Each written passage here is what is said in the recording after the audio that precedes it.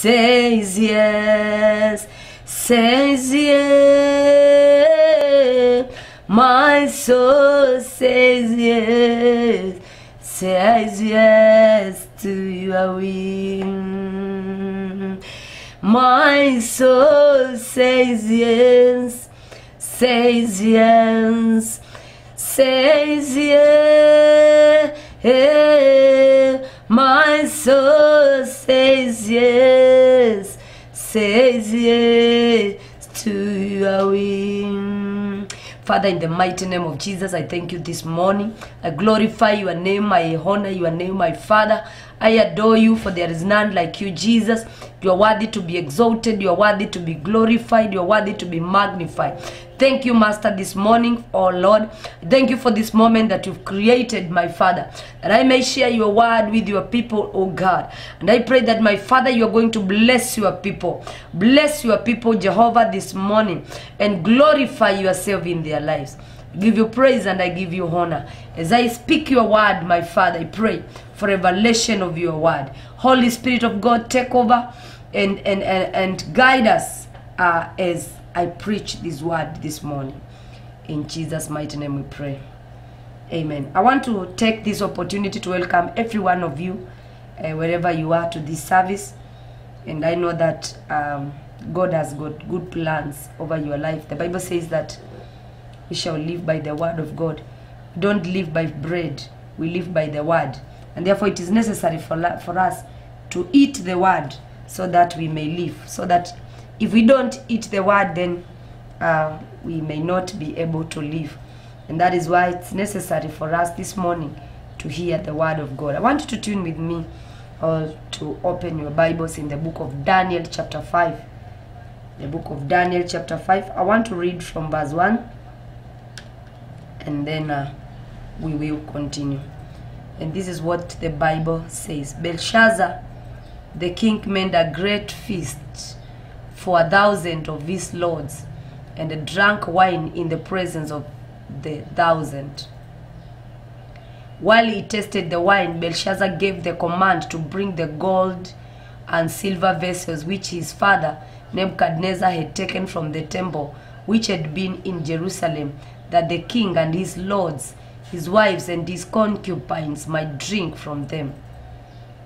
Then they brought the gold vessels that had been taken from the temple of the house of God, which had been in Jerusalem, and the king and his lords, his wives and his concubines drank from them. They drank wine and praised the gods of gold and silver, bronze, iron, wood, and stone. In the same hour, the fingers of a man's hand appeared and wrote opposite the lampstand on the plaster of the wall of the king's palace. And the king saw the part of the hand that wrote. Then the king's countenance changed, and his thoughts troubled him, so that the joints of his hips were loosed, and his knees knocked against each other. The king cried aloud to bring in the astrologers, the Chaldeans, and the soothsayers. The king spoke, saying to the wise men of Babylon, "Whosoever reads this writing and tells me its interpretation shall be clothed with purple and have a chain of gold around his neck, and he shall be the third rule in the kingdom." I want us to skip and go to verse 13. Verse 13, the Bible says, then was Daniel brought in before the king. The king spoke and said to Daniel, "Are you that Daniel who is one of the captives from Judah, whom my father the king brought from Judah? I have heard of you that the Spirit of God is in you, and that light and understanding and excellent wisdom are found in you." Now, the wise men and the astrologers have been brought in before me, that they should read this writing and make known to me its interpretation, but they could not give the interpretation of the thing. I want us also to skip again. We go to verse 25. And this is the writing that was written. Mene tekel afarasin. Let's continue. This is the interpretation of each word. Mene, God has numbered your kingdom and finished it. Verse 26, 27. This is the interpretation. Tekel have been weighed in the balance and found wanting. Perez, your kingdom has been divided and given to the Medes and to the Persians.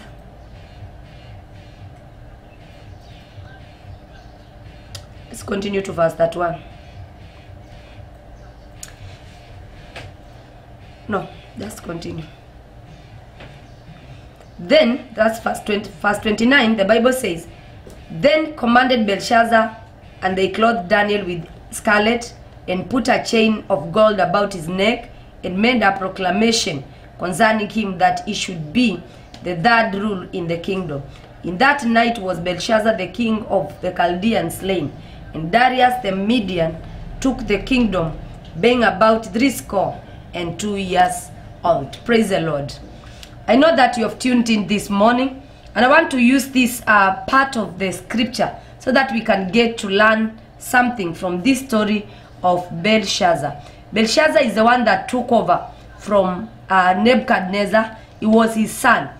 And as you know that Nebuchadnezzar also was worshipping other gods until that time when God had even to change him to become like an animal, and he did not obey God easily, but he obeyed God in a very tough way. He misused the house of God. He took things from the house of God and misused them, because when you take something from the house of God and you use it for the wrong purpose, then we say that you are misusing the things in the house of God. So that was Nebuchadnezzar.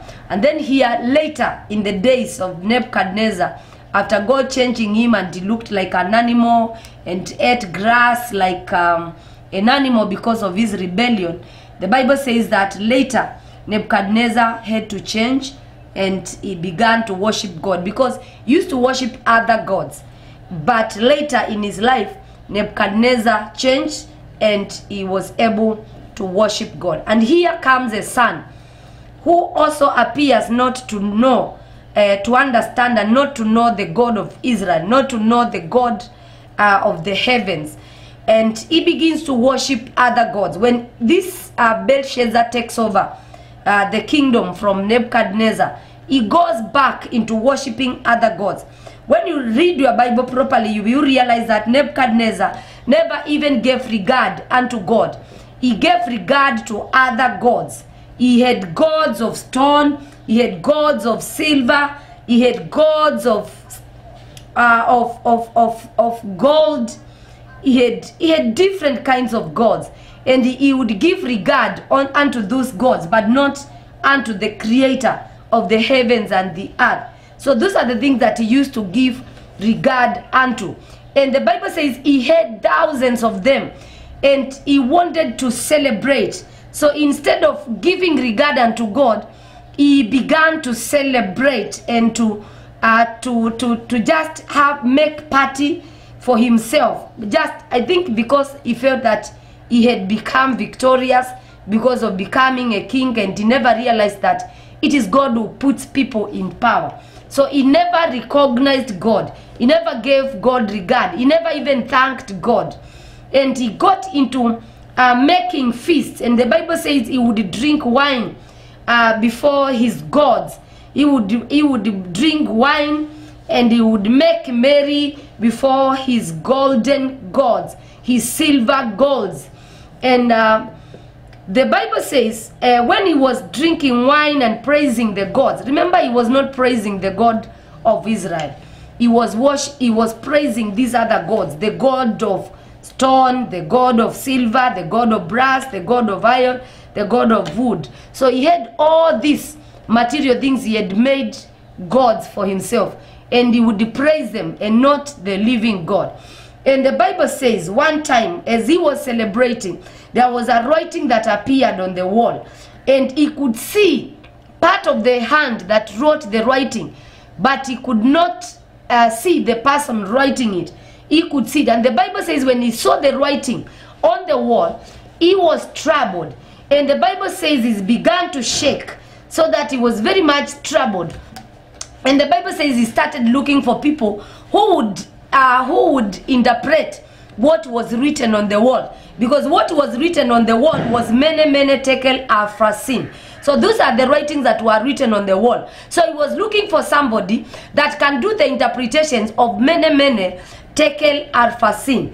And the Bible says he called for the Chaldeans, he called for magicians, so that they can come and interpret the dream, but the writing on the wall, but they could not. It is Daniel, the man with the Spirit of God, who was able to interpret the meaning of the words that were written on the wall. And we see Daniel interpreting what was written. And the Bible says he told him many. It means that God has numbered the kingdom and has finished numbering it. So God has many means God has numbered your kingdom and has finished it. Tekel, he told him, it means that you are weighed in the balance and have been found wanting. You have been weighed in the balance and you've been found wanting. And then Perez, it means thy kingdom is divided and given unto the Mendes. That is what it means. That your kingdom has been divided and given to the Mendes and to Pharsin. I want to say this. When we become rebellious unto God, when we become very much rebellious, we get a curse from God. When you become rebellious and then you proceed and you begin to do iniquity before God, and God is displeased with you, then what God does, God curses you. And I want to say this: curse that comes from God is the worst that you can get. When I was speaking about, I was speaking about becoming fruitful, producing kingdom fruits, having spiritual fruit, and I spoke about God, Jesus passing and finding and trying to look for a fruit from a fig tree, and Jesus never found any fruit from that fig tree. And when he could not find a fruit from the fig tree, it is only the leaves that were full of on that tree. Jesus, the Bible says, he cast the fig tree. And when he cast the big tree, the fig tree, the tree dried up. And this morning I'm showing you another example of a person that has been cast by God. The Belshazzar is a human being now. This is a good example of a human being. When you are not able to produce fruit, when you are not able to bring a profit in the kingdom of God, and then you become rebellious and you are full of iniquity and you do not give regard unto God, then God will curse you. There are many things that can make God to curse you. One of them is when you become an idol worshiper, when you are not worshiping the true God and you begin to worship other gods. You are calling a curse for yourself. And this is what Belshazzar did. I've been observing and looking at this chapter and verse, and I was looking at these verses, and I realized that even after Belshazzar became the king, instead of thanking God, of giving regard to God and thanking him, just instead of realizing that it is God, the living God, who made him to take that position, he never praised the living God. He praised the gods of stone. He praised the gods of silver. He praised the gods of gold. He praised the gods of wood, because the Bible says he had thousands of them.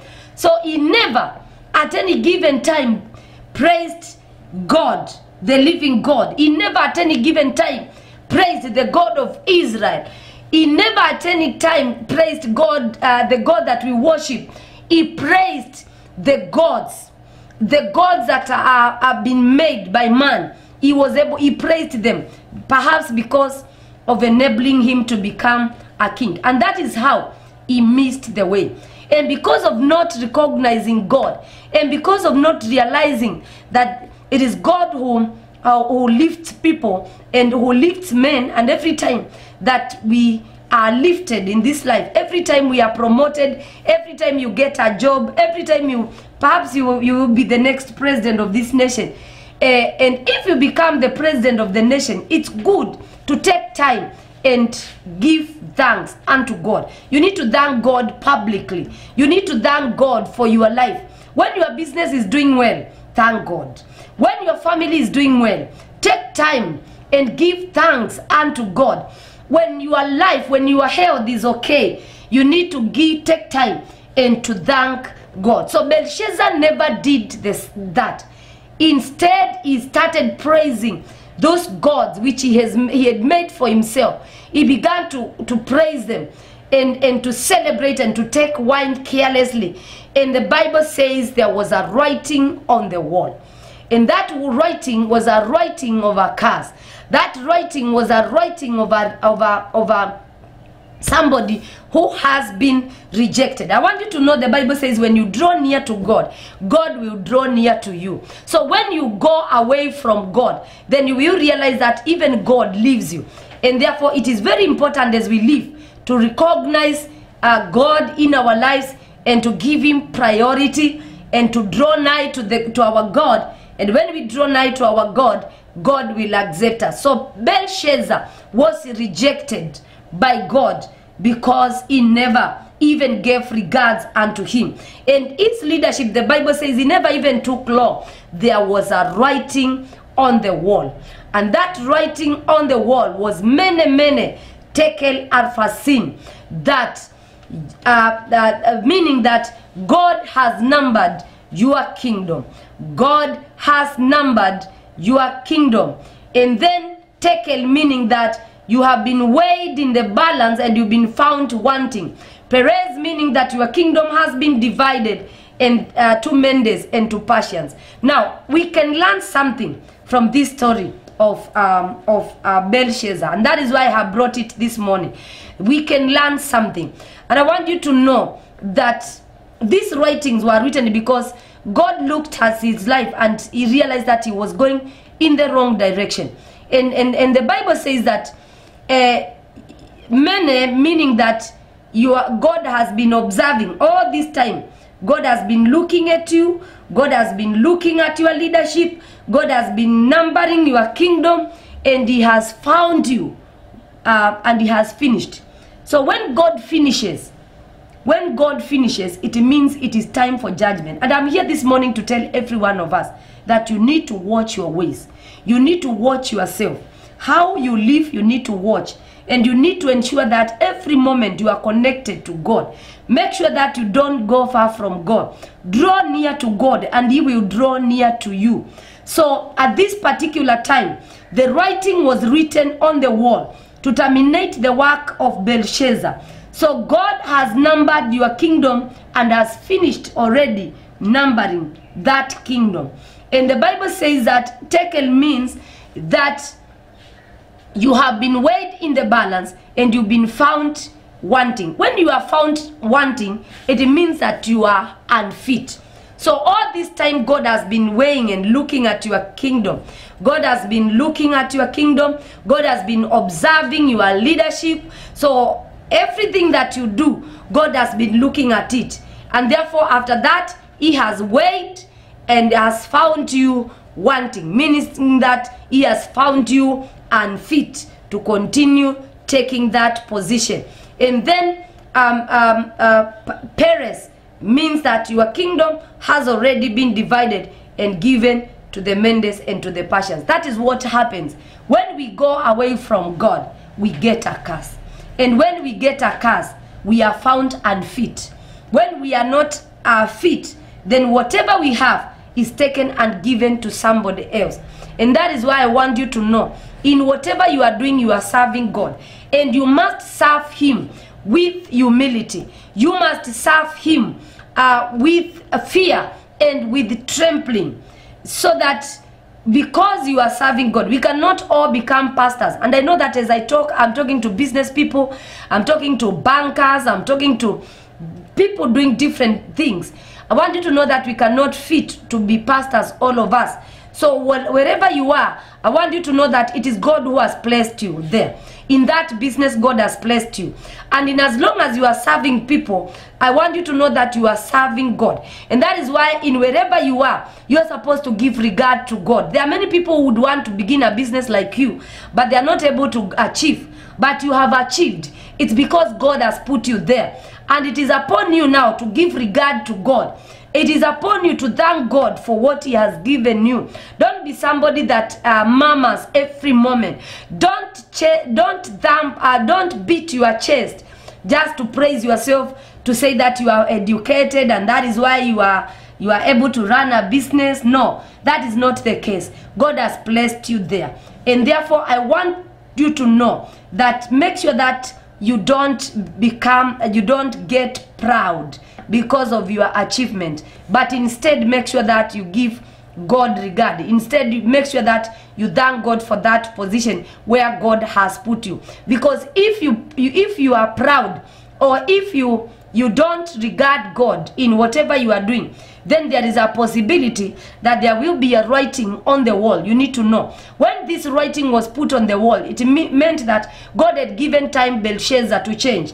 And Belshazzar proved not to change. Because before you, when people change and they turn away from God, they begin to do their own things. And there is a duration that God gives his people before judgment. So at this particular time, judgment has already been done by God. And that is why he's saying that God has observed your kingdom. God has observed your kingdom and has finished observing it. So all this time, God was numbering his kingdom. He was looking at the kingdom, looking how the man was behaving. And I want you to know that God is looking how you are behaving. So at this particular time, when the writing came to the wall, it was time now for Belshazzar to be judged. God gives you time always. And that is why you see many people sinning, many pastors living a life of adultery, yet they preach and they do miracles. And that is why I pity people who follow miracles and wonders. You want to see all those miracles happening. That does not scare the devil. Even sinners can do miracles. Because many men of God backslide and they still do miracles. And I want to give you a good example of Samson. Samson would come from committing adultery and he would still come. And when he lifts his hands, power would still come upon him. Because God gives us time between where you begin sinning to judgment. So the time for Belshazzar to be judged had come. And that is why the writing was on the wall. And this is something that we need to be careful about, all of us. We need to be careful and we need to watch out that there be no writing on the wall. When the writing is on the wall, it is already judgment. And there is nothing that can be done about it. But now you can change your behavior. Now you can change how you live so that you live a good life. You give regards to God. So that your kingdom is not divided. I've said that when you are found unfit, so it's bad to see people who have been blessed by God, given businesses by God, but when you look at them, when God looks at them and sees that this person is unfit, and you see, when you are unfit, it is when you have a business and you cannot even go to the house of God because of that business. It is when God gives you children and you cannot go to the house of God because of children. You become unfit. It is when you begin to do the wrong thing, the right thing, but actually at the wrong time. Because when you are needed by God, you cannot now not go because you feel that you are committed elsewhere. So make sure that whatever God gives you, that you don't allow him to take it away from you. Because when you are not living right, then the writing is written on the wall. And even that which you have is taken away. The same way that Belshazzar's kingdom was divided into Persians, and to it was given the Persians and the Medes. And the Bible says, even after that, he never lived. After the writing was written on the wall, Daniel interpreted it to him, and he never lived. The Bible says that that night, Belshazzar died. So when we live a rebellious life, there is a possibility of death. When we are not living right, and when we are not giving regards unto God, there is a possibility that we will die. So when curse, and it is a sign of a curse, because death, I believe it is also a curse. Where there are some things that come because of a curse. When you are cursed, you die. That is why the fig tree died, and that is why even Belshazzar died, because whatever he was doing was taken and was given to other people. And I want you to challenge you this morning. Don't allow God to see you unfit, because right now as I speak, when God looks at many people that are watching me, he sees them unfit. You become unfit because of the reasons that I've already explained. And I want to say this morning, make sure that you don't allow God to see you unfit, because when you are unfit, you will be taken from where you are. Whatever you have shall be taken and shall be given to somebody else. Make sure that you use whatever you have for the kingdom. Make sure that in whatever you are doing, you capitalize on serving God. Make sure that as God leads you, as God blesses you, make sure that you give regard unto God. Make sure that you praise him and him alone, because we serve a jealous God. Our God is a jealous God, and that is why we must be very careful. I believe that from this portion of the scripture, you have been able to learn more. Even as you begin your day, make sure that you begin your day with God, and make sure that in whatever thing that you do, make sure that you are fit, so that God will continue to lift you. God blesses you to become a blessing. So make sure that you are a blessing. Don't do contrary to the word of God, so that you don't bring curse to yourself. And I know that God will bless you. I want to pray this morning as I finish these teachings this morning, and I know that God will bless you. Father, in the name of Jesus, I thank you for your people. Father, they have taken time to listen to me as I bring this word unto them. Lord, I pray for them in the mighty name of Jesus. I know that I'm talking with people that you are blessed with different things. You bless them with families. You bless them with businesses. You've given them good jobs, my Father. Right now, in the name of Jesus, I pray for them. The Lord, you will teach them on how to give you regard in the mighty name of Jesus. I pray for them this morning that, my Father, they will not be preoccupied with what you blessed them with, oh God. They will not lose their focus, oh my Father, but they will continue to worship you day and night. They will continue to seek the kingdom of God first, in the mighty name of Jesus. Pray for them that you will bless them, my Father. Pray for them that you will glorify yourself in their lives, in the mighty name of Jesus Christ. My Father, I pray that even when you weigh them, oh God, they will be fit for what you have given unto them, because they will remain in the house of worship, because they will use that which you have given unto them, even to serve you. Father, I give you praise. May you bless them as they go to their businesses. Bless their businesses. Bless their families. Bless their lives. Bless their ministries, my Father, in the mighty name of Jesus Christ. Father, I pray for them, the Lord, that your blessing is going to be upon them, my Father. I destroy every curse in the name of Jesus. Father, I pray for them. Take over their lives and glorify yourself in their lives. In Jesus' mighty name, we pray. You've not received Jesus and you are watching me. I want to give you this opportunity so that you can receive Jesus as Lord and Savior. I want you to know that this is the time of your salvation, because tomorrow you never know. You never know how it shall be tomorrow. You never know how it shall be tonight. So the best time for you to receive Jesus, and so that you will not be able to regret, it is when you give your life to him right now. And I want you to pray this prayer after me. Say, Lord Jesus, I give you my life. Come into me and transform me. From today, I believe you are the Son of God. You died on the cross for my salvation. I pray now that you will find a place in my heart. I give you praise and I give you honor. In Jesus' name, I pray. Amen. you've prayed that prayer, you are now born again. You need to turn around and live for him alone. You need to die to yourself and begin to live for Jesus, and God will bless your life. I want us to give our offerings. I want you to give your offering this morning. You can give your tithe, you can give your special seed, you can give your vow this morning. And I want to pray for that offering. On your screen is a number. That number, you use it to pay your tithe and for all your givings, and our God will bless your life. I want to pray for that offering. Father, I thank you and I honor you, Father, for your people as they give. Lord, I pray that, my Father, you will accept, Father, every giving that is done this morning. Pray that you bless your people in return. In Jesus' mighty name I pray.